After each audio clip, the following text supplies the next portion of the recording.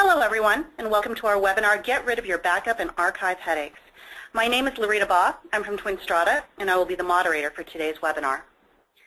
Before we begin today's presentations, I'd like to review a few logistics. Our webinar will last just under an hour. The webinar will be recorded and made available for replay. Attendees will be muted during the call. However, you may submit questions at any time during the presentation using the chat box in the GoToWebinar control panel. We'll answer as many questions as time allows at the end of the presentation. I'm joined by Mark Seraph, Senior Executive Business Development at ZSL Inc., John Downey, Business Development Manager at Amazon Web Services, and Greg Kettman, Director of Solutions Architecture at Twin Strata. Welcome, gentlemen. Today, these three gentlemen will discuss how you can use cloud storage to eliminate your backup and archive headaches. We'll walk through the benefits of cloud storage as a whole and Amazon Web Services in particular. Then we'll highlight how to easily integrate cloud storage into your overall storage strategy. Finally, we'll talk about how some of our customers have simplified and improved their backup and archive processes as a result. And with that, I'd like to turn it over to Mark from ZSL. Mark? Thanks, Larita. Just wanted to give a brief overview of who ZSL is. Company founded in 1996. We've been a global technology integrator for over 16 years. We have headquarters in Chennai, India, and our U.S. headquarters is in Edison, New Jersey, as well as having offices all over the world, really, except for South America. We have offices in EMEA, APAC, and, of course, North America. We're at about 5,000 employees right now. The majority of them are software developers. In addition to developing applications for direct customers, we also develop applications for ISVs and solution providers. And we've also developed solutions specifically for the insurance, finance, pharma, and telecom industries. We've also had a storage practice in place since 2008. Our primary partners in the storage space are Hitachi, Dell Compellent, Exagrid, and Co-Raid. So it's sort of a natural evolution for us to be involved with Amazon and the entire cloud storage marketplace. We've been an AWS partner since 2008, have developed a good number of applications for clients who have those applications deployed in the Amazon cloud. And as far as gateway vendors are concerned, Twin Strata is our go-to partner for backup and archive. We also are partnered with a number of other cloud gateway vendors. Sonian is an email archive gateway vendor. Satera, Nasuni, and Panzora have a focus on enabling the sharing of file data across multiple locations. The next slide shows some of our industry recognition and logos, customers. Every company likes to show those off. We've been very active in terms of developing innovative and new applications, and we look to continue that going forward, and in particular in the cloud storage space. So with that, I'll hand it over to John Downey to talk a little bit about about Amazon and specifically cloud storage. Thanks, Mark.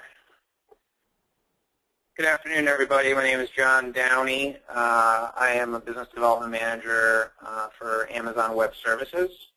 I focus primarily on our internal strategy as it relates to customers that own and operate data centers, and how do those particular types of customers leverage cloud storage from Amazon S3. So what we put together is an interesting collection of solutions that can do this. And Twin Strata is certainly one of our go-to partner players in this space. So what I'd like to do is just give a little bit of background on Amazon very lightly, move into some common challenges that most customers have with on-premise data storage management. And then I will move into the concept of what cloud storage gateways are, while continually highlighting Amazon S3 and ultimately what the benefits are to end users that leverage this sort of strategy. So if I move to the next slide, and Greg, for whatever reason, I cannot forward it, so if you can forward it for me, that would be great. It did work, John, so. I'm not, you're on the next slide? No, it's not showing up. It's not showing up. How do I take it back? There we go. Got it. Nope. Go back one. Okay. I'm not currently pulling it. Let me see. There we go.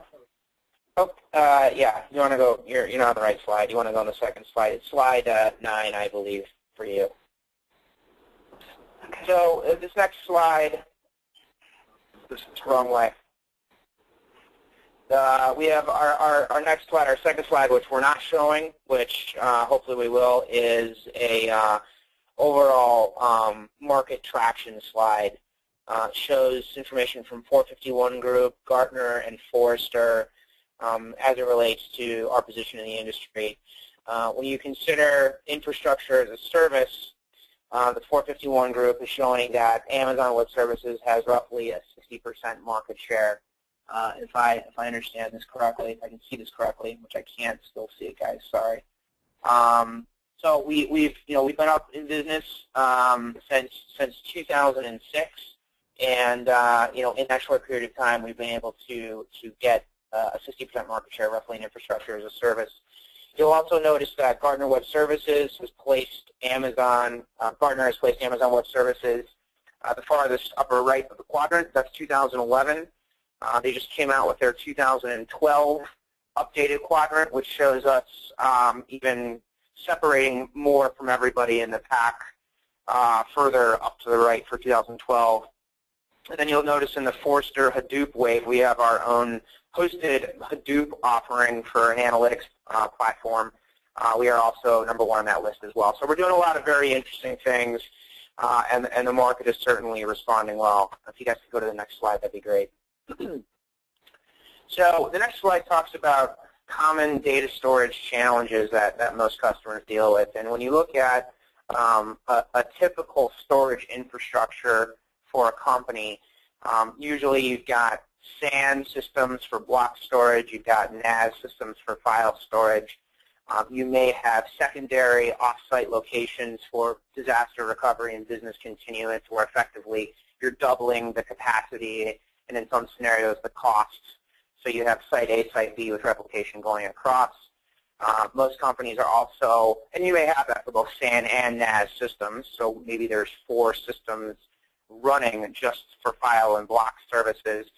And then you're typically backing up file systems and volumes and application data using backup software, which is streaming the data off those devices to a backup target, which is tape or VTL, and of course there's the tape machine to handle that. And then oftentimes customers will take tape, ship it off-site to Iron Mountain, and then oftentimes customers also archive their data. Sometimes they use backup software for that to tape off-site. Oftentimes they have active archiving software that pulls production data out of email systems and out of file shares and pushes it to another target that's actually online, right?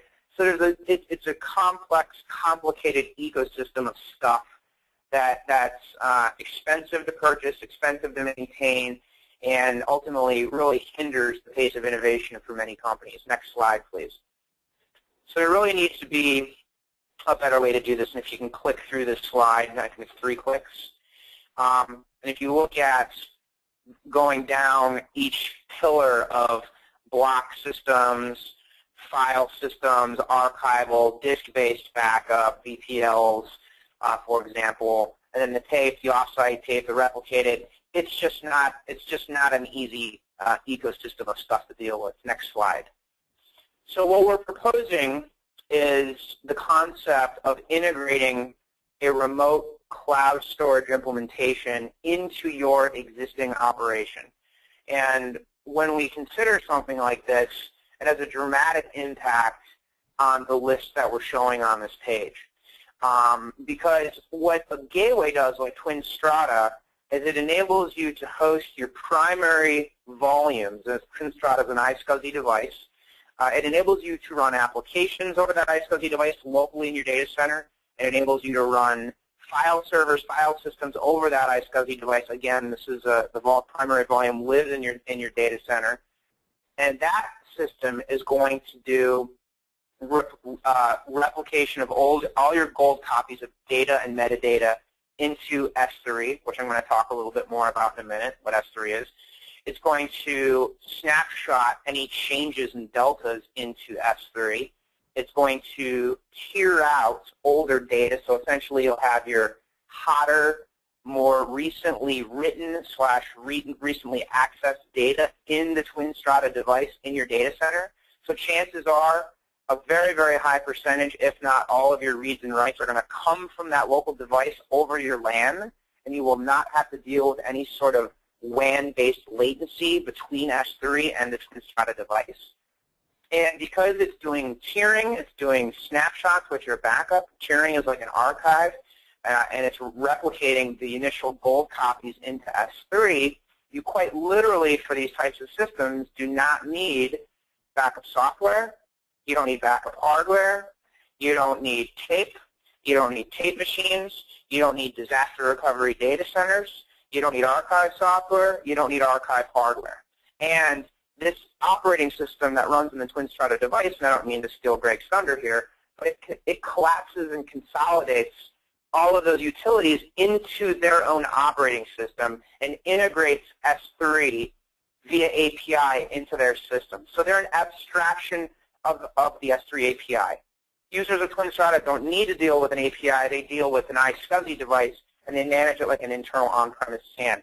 So all these components get significantly affected, from architecture to capacity planning. You never need to deal with over or under provisioning. Really, what you do is you provision for performance at this point, but you have an endless bucket on the back end. Operationally, you're dealing with just a lot less stuff.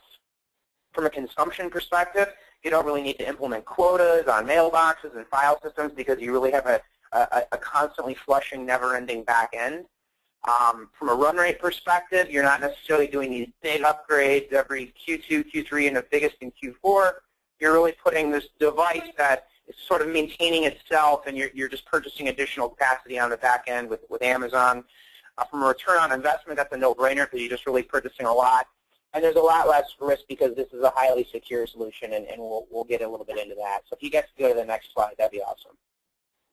So this is the overall concept of cloud storage gateways. And the concept is block, file, archive, backup, DR. In your data center, these operations are going on. And instead of having separate systems for each of these operations, we can consolidate them onto a single Twin Strata device that lives in your location and presents those iSCSI volumes. And then in that device, in your data center, your primary writes come to this device. It's going to do deduplication. It's going to do compression. It's going to do encryption, where the customer owns and manages the keys. And then it has LAN acceleration properties as well, so that you quickly upload stuff in a data-efficient and network-efficient manner. And by the time it gets to AWS S3, it's a scrambled binary blob that nobody can understand other than the customer that owns the keys to the Twin Strata device.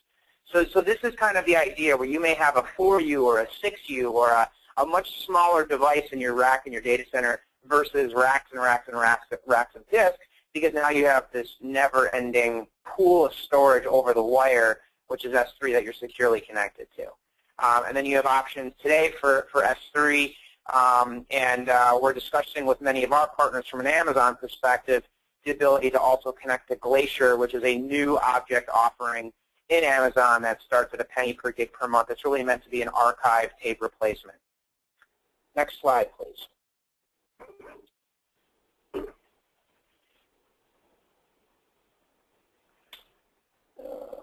Not advancing on my end. I don't know if you guys can see that or not. Advance on your end? Okay. So I'll go ahead and get started then. So the next slide is going over, and hopefully everybody on the phone can see this, is what Amazon's native storage services are today. So we are really two things if you look at what we have within the cloud. We have an object storage systems, which are S3 and Glacier, S3 being 11 nines of durability. I'm going to get into that in just a second on what Amazon S3 is. It's a synchronous in, synchronous out object store, and this is what Twin Strata connects to. So essentially, through Twin Strata, your data would live on an 11 nines platform.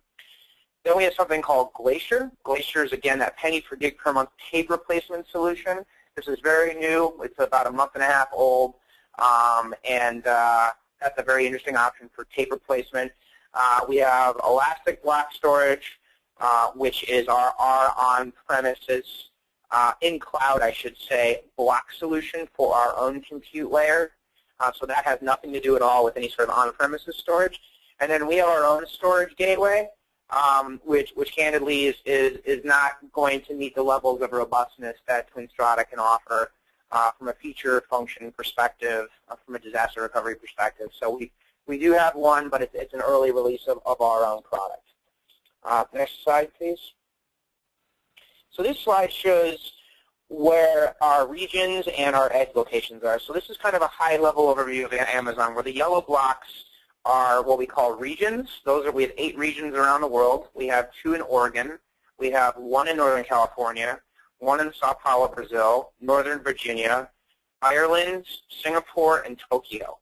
And those little dots that you see, are edge locations for our own CDN, that's a content delivery network. We compete against Akamai and Limelight, for example. Those are edge locations for our CDN, and missing from this map are other concepts we have called Direct Connect, which enables a customer that runs a private network topology like MPLS or point-to-point, where you can physically terminate your network topology on 1 or 10 gig ports in different locations around the world and have a private, higher throughput, lower latency connection into Amazon, which also enables S3. Next slide, please. So that's our footprint of what we are and where our physical instances live around the world. And then when you look into the regions, those 8 regions, which is slide 14, or 16, excuse me, when you look at what a region is made up of multiple availability zones. So availability zones are clusters of data centers. And there's multiple availability zones per region, and the availability zones are typically 15 to 25 miles apart from one another, and they are all connected on private high-speed fiber. And what's interesting is that S3, which is the storage system that Twin Strata connects to on the back end, S3 is a distributed software framework. So if you look at Northern Virginia, US East, the upper left block, for example, think of S3 as being a distributed software framework that overlays all of those availability zones, which also means that it overlays all the data centers within each availability zone. And now when a customer writes an object into us, we will redundantly store that object using different algorithms where we essentially chunk up the data and spread it across all these facilities to give you this 11 nines of durability. That means that you can store 10,000 objects in S3 and expect to lose 1 every 10 million years. That's what that statistic means. And in more real-world terms, that means that we could lose up to 2 data centers simultaneously within a given region, and you won't see a blip on the screen. S3 has been up since 2006. Again, we have over 1 trillion objects stored in S3, and we've never lost a customer's object before. So a very, very resilient system. If you can move to the next slide, please. So the next slide shows the growth of S3, which I don't need to spend too much time because I just basically talked about it, but tremendous growth, really an exponential spike, well over 1 trillion objects stored now. That's unprecedented in the storage industry in general, as well as a tremendous amount of requests that we get per second. Where you'll see we're able to sustain greater than 650,000 requests per second. Remember, we have 8 regions, so a pretty impressive set of stats there. Next slide, please, which is the S3 and Glacier page. Slide 18. So winding down, once you get the data into Amazon, and whether that sits on an S3 platform or a Glacier platform, you actually have the ability to do things with that data once it's in AWS. And this is one of the areas where TwinStrata is very special. They've developed what you call an AMI, or an Amazon Machine Image. That means that TwinStrata and the TwinStrata SAN operating system can run in Amazon. That means that you, as a customer who moved your data with a TwinStrata box in your data center into S3, that means you can light up a TwinStrata AMI, so you're now running a virtual TwinStrata SAN in the cloud. That means that that virtual SAN can look into S3 and actually access that data, and that means that it can unencrypt, reduplicate, uncompress, and present the data in its native format to other Amazon systems, like our analytics platform, our search platform, web services, our content delivery network, or perhaps you want to just fail over for disaster recovery and business continuance. TwinStrata enables that. They are one of the only cloud storage vendors in the market that actually enables that capability, and it is absolutely a strategic differentiator. It's great to use a cloud for storage and for offsite and for archive and backup, but it's very valuable when you can actually use that data for disaster recovery, business continuance, and greater business purposes. And then the last slide, next slide, which is 19, runs through financial, operational, and business benefits of doing something like this. So, you know, as I forgot to state earlier, sorry, that we are a fully metered utility, right? There's no upfront capital investment required with Amazon services, so you're only paying for what you use, which means you're really never over-purchasing or under-provisioning either, so there's less risk. And our prices do continue to fall. We've had over 20 price reductions since we came online in 2006. From an operational perspective, you're significantly streamlining and simplifying data management operations. You're just reducing the number of systems and stuff that you have to manage, not to mention potentially data centers, because we can act as that secondary data center. It enables employees to be much more proactive on the business and innovative in general. And then finally, you know, capacity is effectively endless when you connect to the cloud. So the business is never impacted by capacity that's not available, which means you're really never slowing the pace of innovation, and all of a sudden that turns IT into an innovation enabler. So we view this as a very strategic solution for many companies. We view our partnership with TwinStrata as highly strategic, and hopefully this makes sense as far as an AWS introduction around S3 and storage and the world of cloud storage gateways in general. And with that, I will turn it over to the TwinStrata folks. Thank you. All right, so this is Greg Kepman with TwinStrata, and I'm going to take you through the gateway portion of this a little bit. I'm going to try and make this real to you on how you can actually use all this technology in your own environment.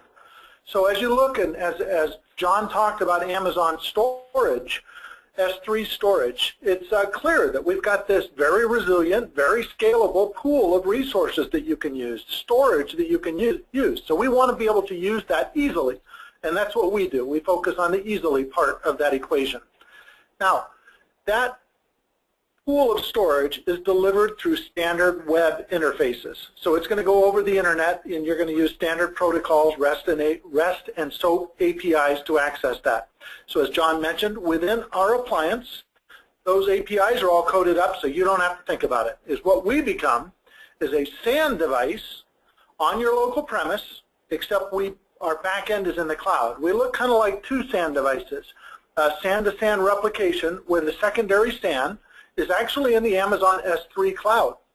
So I kind of went through this briefly in kind of my initial description, but it's an elastic supply. It's very large. You can get however much storage you need or not. We can use this to simplify your disaster recovery. I'll get into that in a bit because I'll give you the specifics on how you use Cloud Array to facilitate that. John touched on it, but it definitely can simplify that DR strategy by making it very easy to gain access to your data from just about anywhere you'd like. It reduces maintenance costs because now instead of monitoring and managing a storage array, now instead of that, you can do that through the Cloud Array appliance, and you don't actually manage the storage. You just create volumes, which are a representation in the cloud storage. It is a pay-as-you-go model. I could create a volume using the Cloud Array appliance, make it 100 terabytes, create that volume, present it to a server. Your online bill at this point in time will be zero. There's no data on the your volume is equal to zero. As soon as you store data on that volume, of course, you will get a bill from the cloud portion. It's a pay-as-you-go model. And then because of this, it is a cost reduction model. We have changed storage from being a capital expense, a capital expenditure that we use to buy a bunch of equipment, and we've made it instead to be a monthly recurring cost based on consumption. So it greatly simplifies the model, greatly simplifies the management of the interface, and it also makes it easier then for you to afford the storage that you need to make your business run. There are certain features then that you're going to need to look at in a gateway. Early on, there was a list of some of the gateway vendors. One of the things that makes our product, TwinStrata Cloud Array, unique is that we are a block-level device. Many of the other vendors are file-level devices. With that in mind, block-level gives us certain inherent advantages, but that's something you're going to want to look at in a device. Make sure that it will do what you want it to do. Block level means that we're going to mount using iSCSI. We're going to create a LUN. We're going to present a LUN, which is going to get mounted on a server, which means we can seamlessly integrate into your existing environment, whether that be directly to a server, whether it be to the data store under the hypervisor, whatever the case may be. We can provide storage to that environment. And then it needs to be easy to use. Our appliance can be virtual or physical. We actually have a free trial, and we hear repeatedly from our customers how easy it is to use. In fact, they can sign up for the demo, and 30 minutes later, they can be up and running that. Anyone on this call right now, if you chose to do it, 30 minutes from now, you could be testing Cloud Array with live data to the Google Cloud. Data reduction. So we, as a block-level device, can take advantage of higher-level deduplication. So if your backup product or if your file management product, if it has file-level deduplication or block-level deduplication, we recommend you use those, and we certainly allow you to do those. In addition, we're going to add byte-level deduplication, LAN acceleration, and to get another 2-to-1 compression ratio on that data by compressing our blocks before they go out to the cloud. So that's very important, particularly when you take into account that we can, it's a cumulative thing where we can use all of the data deduplication that's been done ahead of us, upstream of us. You do not have to rehydrate your data in order to use our appliance. We do encrypt the data as well. So on our appliance, we use AES 256-bit encryption. And you keep control of your keys. Your keys do not go to the cloud. They stay on your appliance, plus we keep a secure copy for you behind your user ID and password so that in the event of a disaster, it's a very simple matter for you to recreate or regain access to your data. We have snapshots. I said we're a SAN device. For all intents and purposes, we are an appliance that is a SAN device. That means we do provide SAN-type snapshots, meaning you can take a volume, you take a snapshot of a volume.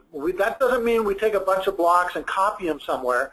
It means we use a standard SAN type of arrangement where we inventory the blocks that are in use, we mark them read-only. That's all we do, mark them read-only.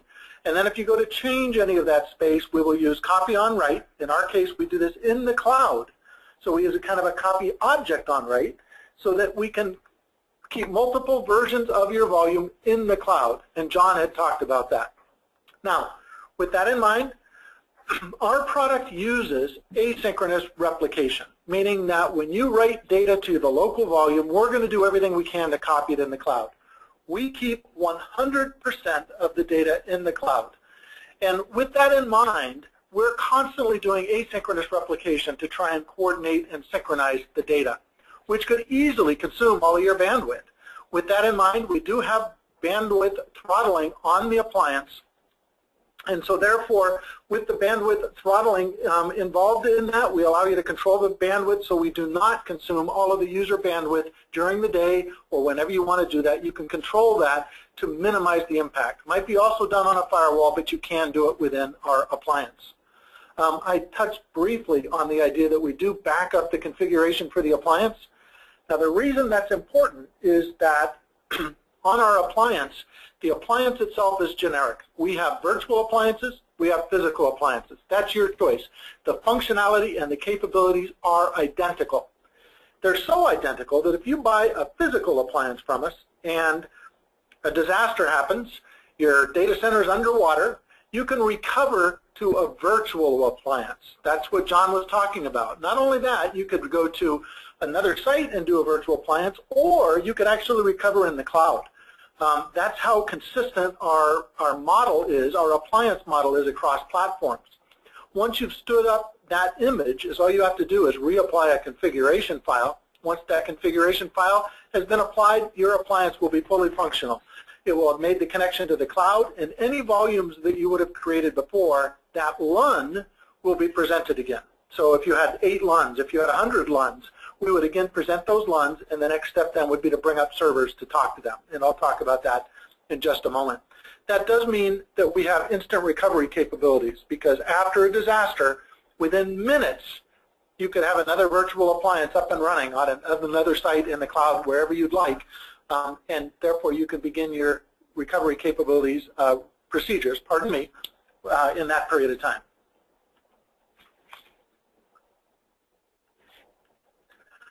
This diagram should look somewhat similar because it's vaguely reminiscent of the slide that Don showed. So in this case, we're taking Amazon Cloud Storage and we're presenting it to servers as they are there. So we can attach to just about any servers you'd like. Now, in this particular context for this call, we're really talking about backup, archive. Archive could certainly fit into the file server. We could be primary file storage. We can provide storage to your database servers, mail servers, etc. That will need to be more carefully architected to make sure we can meet your performance needs. But again, in this context, it's going to be backup. So we are going to become the backup target. And one of the points here is over on the right-hand side, you can see a long list of backup products. Actually, it is not a complete list. We fundamentally work with your existing backup software. I'll go through a couple of case studies to show you that in a little bit more realism. But basically, with your existing backup software, if you're backing up to, say, a hard drive today, we'll assume Windows. So you're backing up to an F drive, we're going to mount a G drive, and you're going to back up to the G drive instead. That's the only change you have to make. That's it. With that, we're going to keep a full copy of the data on your premise, and we're going to keep a full secondary copy, again, in the background, asynchronous replication. We're going to get this out to the Amazon cloud so that in the event of a disaster, you can reacquire that data. So with that in mind, I'm going to describe here a little bit about our underpinnings. This is the only portion of this where I'm going to get a little bit more technical, but it's important to note. So within our appliance, you can actually support up to 8 cloud accounts. So you could have multiple accounts in Amazon if you'd like to use them for different purposes. Each volume does not use its own cloud account, by the way. We can attach to up to 16 different servers and 128 different volumes. Now, each of those volumes can be individually configured. You want one that's 1 terabyte, one that's 100 terabytes. Our maximum size for a volume is 384 terabytes. So you can see we have an immense amount of capacity available. We need that because the cloud is virtually limitless. So we're going to provide you that connectivity. Now, on each of those volumes, when we create it, you see here I show 2, 4, and 10. When you create those volumes, it's just a virtual volume. Again, there's no cost to create any size volume you'd like in the cloud. There's no cost incurred until you start transferring data. Now, 100% of that volume will be stored in the cloud. Locally, however, we are going to mirror a percentage of that volume. We call that cache. That's typically done on a spinning disk. It could be SSDs. It can be whatever storage you want to present to it.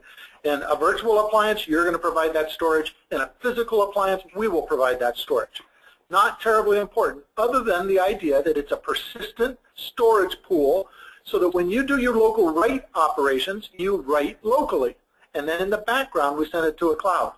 And what we want to do then is size that cache for your environment, for your use case, volume by volume, so that we can meet the needs of that. So for example, starting at the bottom and working up, in a backup environment, In a backup environment, you want your data on site. You want disk to cloud. You don't want disk to cloud with nothing in between. So the way we achieve that is set the cache level at 100%. On a 2 terabyte cloud volume, we assign 2 terabytes of cache. We can do that. When we do that, that means that we will have 1 copy of the data in the cloud, and we will have 1 copy of the data locally. Even if your internet connection were to go down, you would still have full access to that volume, no particular problem with that. However, that's not the only use case. I mean, part of our discussion here is archive data or file server data. With that in mind, then, those use cases are somewhat different. If you think about an archive model, in an archive model, the data change rate is quite low. That means that the amount of dynamic data that you need to store locally to meet your user demands is quite low. So we can use, say, 1%. So on a 10 terabyte volume in the cloud, we can back that with 100 gig locally, and yet all those local files, all the directory structure, everything you need. The end user is going to see a 10 terabyte volume, and yet 99% of that volume is going to reside in the cloud, and it's completely transparent to the end user. That's a very powerful way to expand your local environment and utilize Amazon storage in your day-to-day usage. A file server is the exact same equation, except that industry statistics say that about 10% of a typical file server volume is dynamic data. The other 90% is static data or empty space. Well, then I can back it with a 10% cache. So you create these volumes using templates. It's very easy. You create these volumes, you assign the cache levels to them, and then you can deploy that volume to your environment. And if you decide that 10% cache is not enough, you need 15, well, add more. You can do it anytime you'd like to an online volume.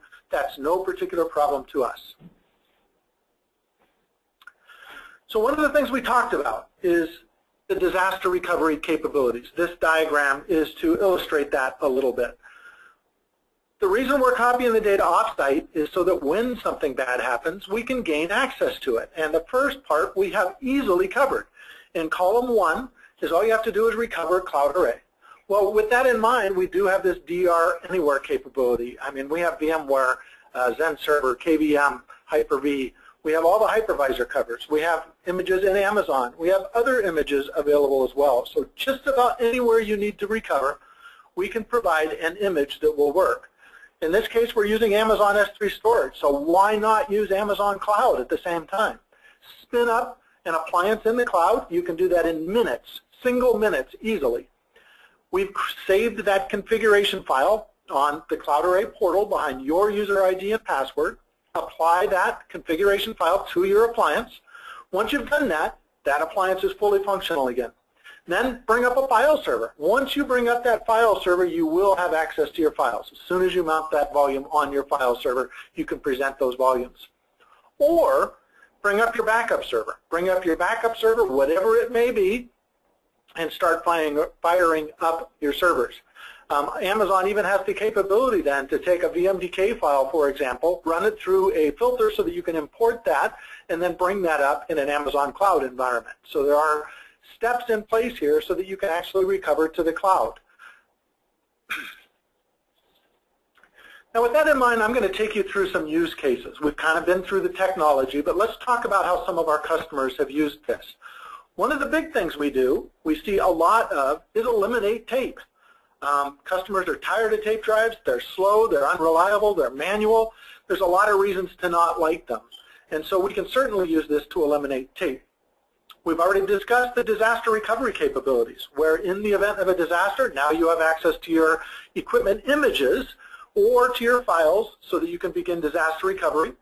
Data archival, that's that archive model. In that particular case, we've got customers with hundreds of terabytes of data. They're using local on-premise storage that's very expensive, and they want to free that up. They're running out of room, so they're looking at the option now of buying more storage or finding a better way. And a better way is Amazon S3 storage. Same thing would work for capacity expansion. Same concept as in the archival. We can leverage the cloud to present local storage. That would include primary storage, by the way, down at the bottom. So I'm going to take you through a first of just 3, there's only 3, customer use cases. So with Mosaic. Mosaic was a customer that was using tape drives, and they wanted to eliminate tape. So in that environment, there's kind of like two steps to the process. The first thing they would want to do with Cloud Array, they're going to be backing up to a disk drive. It's a local backup to a local disk drive. So with that in mind, the first step is to migrate to an environment where you're backing up to a disk. And you can do these steps concurrently, by the way. So that first disk migration is going to be a Cloud Array disk. But there are some paradigm shifts. There are some thought model changes that will need to take place as you move from a tape environment to a disk environment. Not the least of which, or perhaps the largest of which, is data deduplication. That's seen in many forms. We do work with deduplication. So Backup Exec has a dedupe module. We recommend it. If you're using Veeam or Unitrends or Apashore, they have synthetic full volume backups. We recommend that you use those, because by doing that, you're going to minimize the amount of data that you need to store on that local volume, and thus you're going to minimize the amount of data that we're going to replicate to the cloud. Ideally, after that first full volume transfer, we're going to have an environment whereby the only data going across the wire is going to be the change rate, and we're going to compress that down to 50% of its original size. So in Mosaic's case, that's exactly what they did. They eliminated their tape. They now have a real-time on-site backup with an off-site copy of that. It cost them less money than it would have to replace their tape drives, their tape cartridges, etc. It's more reliable, and it's faster. So it was a win-win-win situation for Mosaic. O'Neill & Associates is similar. The only real difference in this is that in this case, they already had been backing up to disk, and they wanted to add the off-site cloud capabilities.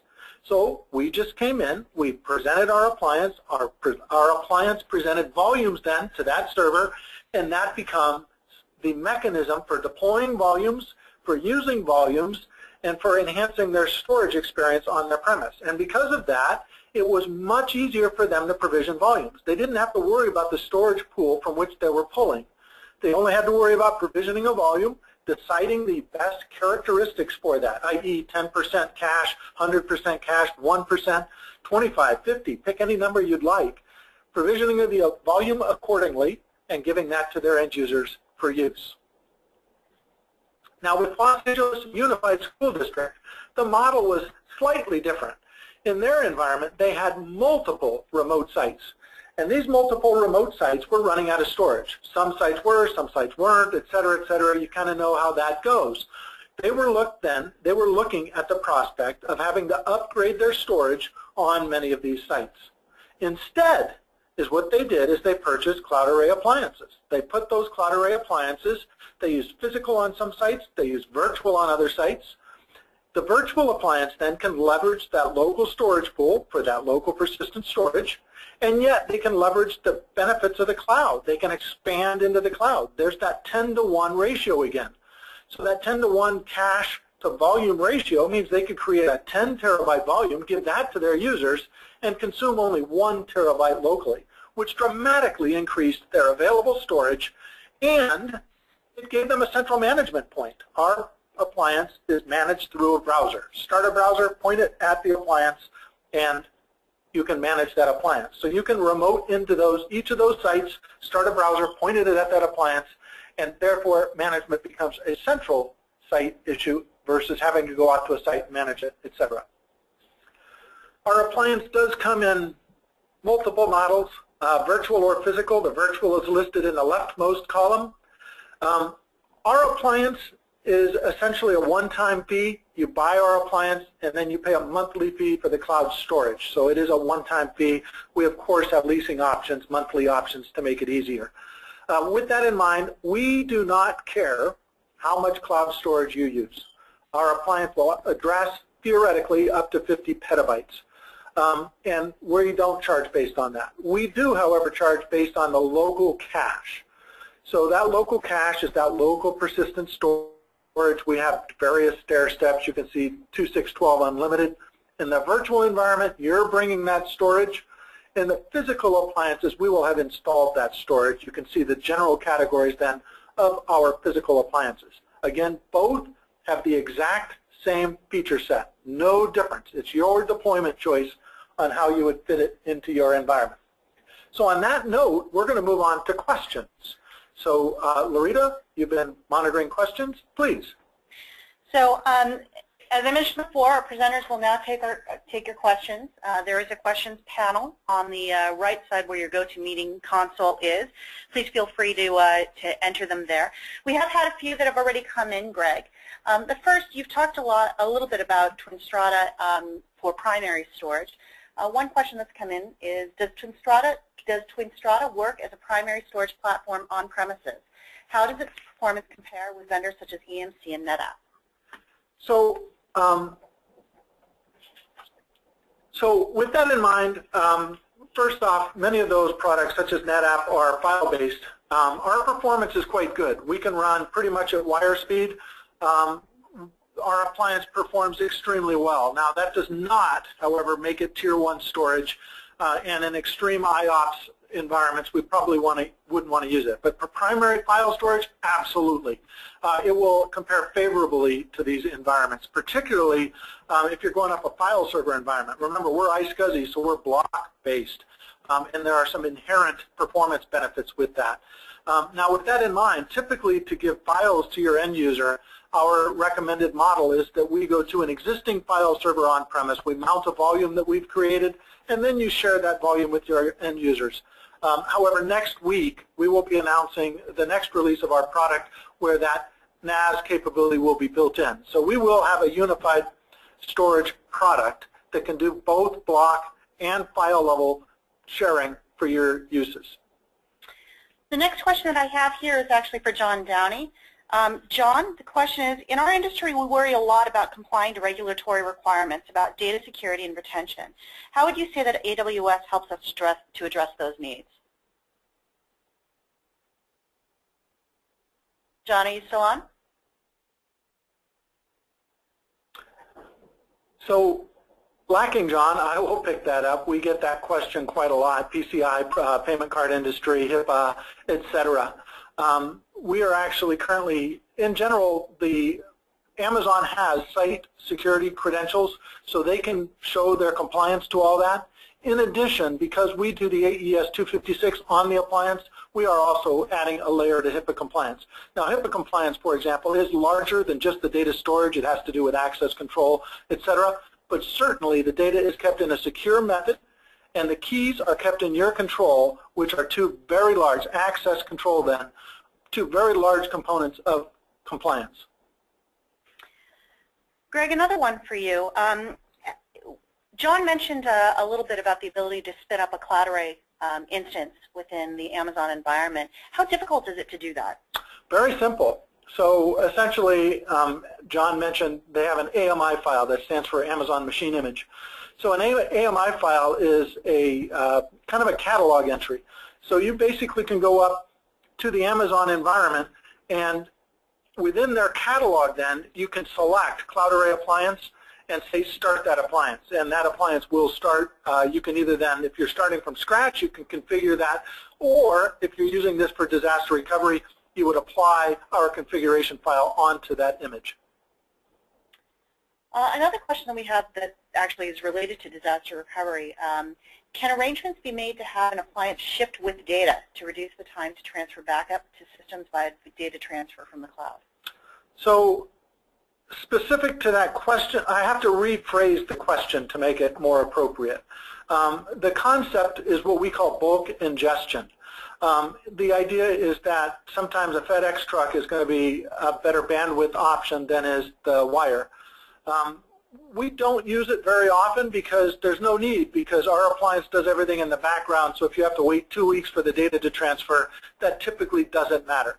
That said, it is certainly a viable option. So we have worked out arrangements with Amazon. They've been documented, they've been tested, so that we can take an appliance. The best way to do it is to put an appliance on customer premise, turn off the cloud side of things, which is perfectly viable, set the bandwidth to 0 going to the cloud, copy the data to the appliance, and then pick it up, stick it in a box, put it on a FedEx truck, load it up at Amazon, open up the cloud side of the equation.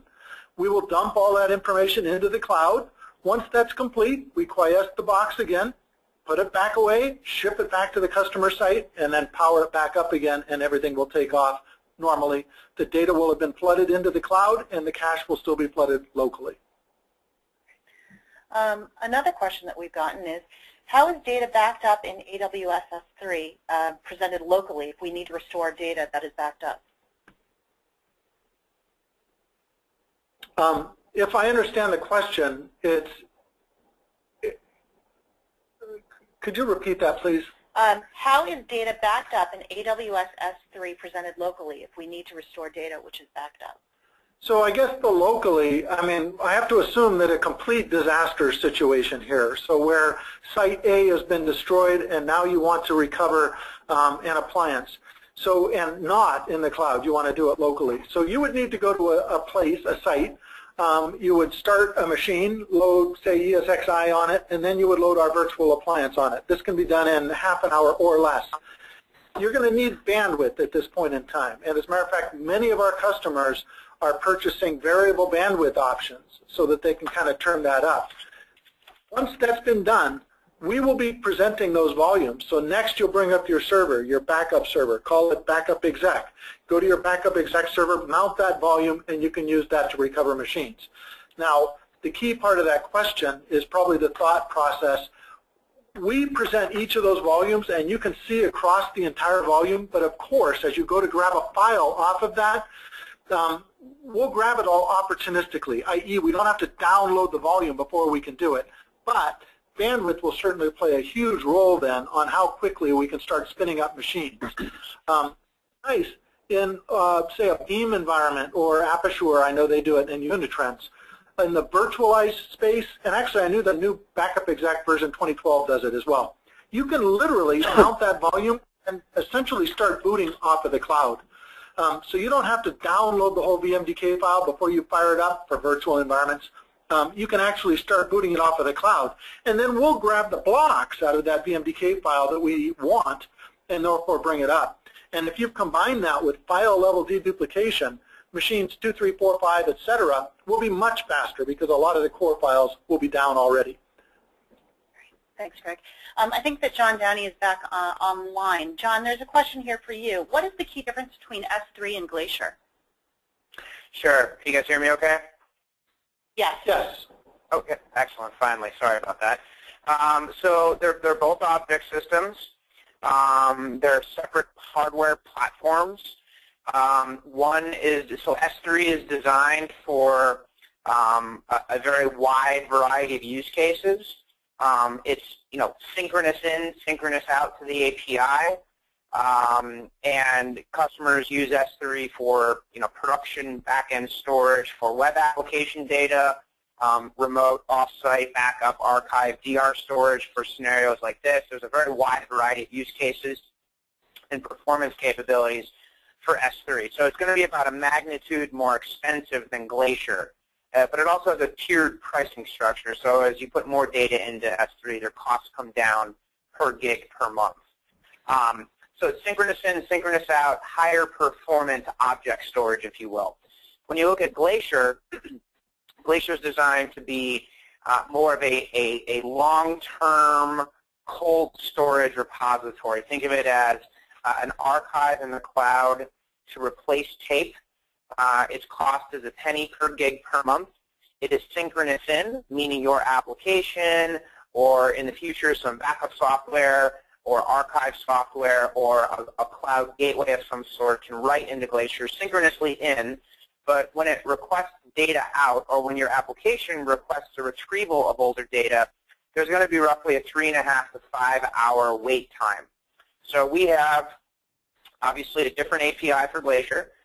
We have SDKs available for Glacier, and we also have native to Amazon Web Services our notification services, so that when you go to retrieve something in Glacier, we'll essentially send back a little ticket to the application and then notify that application when the data has been staged and ready to be pulled back out. So Glacier is a flat structure versus S3, which is a tiered cost structure. Glacier, regardless of how much data you put in it, is a penny per gig per month. You still get 11 nines of durability with Glacier as you do with S3. And it probably makes sense for me to also explain that we have a third thing coming out very soon that's actually publicly stated. we're building a tiering mechanism between S3 and Glacier also. So if you're a customer that writes to S3 today, regardless of the use case, you will be able to use tiering mechanisms to move older data out of S3 that's no longer accessed frequently into Glacier, and we can do that automatically within Amazon. So you're really looking at a total of 3 products, S3 native, and then with S3 you have standard storage and reduced redundancy storage. Standard is more parity overhead, more expensive, 11 nines of durability. Reduced redundancy storage in the world of S3 is 4 nines of durability, less parity overhead, lower cost, about a 30 to 33% delta. So with S3, you have 2 different flavors from a durability perspective, given how much parity we do. Then you got Glacier, which is the penny per gig per month, only that one cost, regardless of capacity, meant to be long-term cold storage tape replacement type archive. That's number 2. And then number 3, you have the tiering mechanism, which will come out soon, within weeks, which will drain older objects out of S3 into Glacier on a per account basis to lower your costs. Great, thank you, John. Actually, speaking of Glacier, Greg, can you let us know whether or not TwinStrata currently connects to Glacier? Right. Today we can't connect to Glacier. We're an online volume, so to speak, and so therefore the latency of 3 to 5 hours would create problems, i.e. we'd exceed our iSCSI timeouts, whatever the case may be. We have to respond in a certain period of time.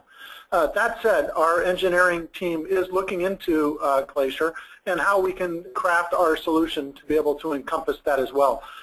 For example, we have snapshot capability. Perhaps we could leverage snapshots and be able to mount a snapshot that could do that, etc. So we are looking at ways that we can do that. Currently, no, because we're on online volume.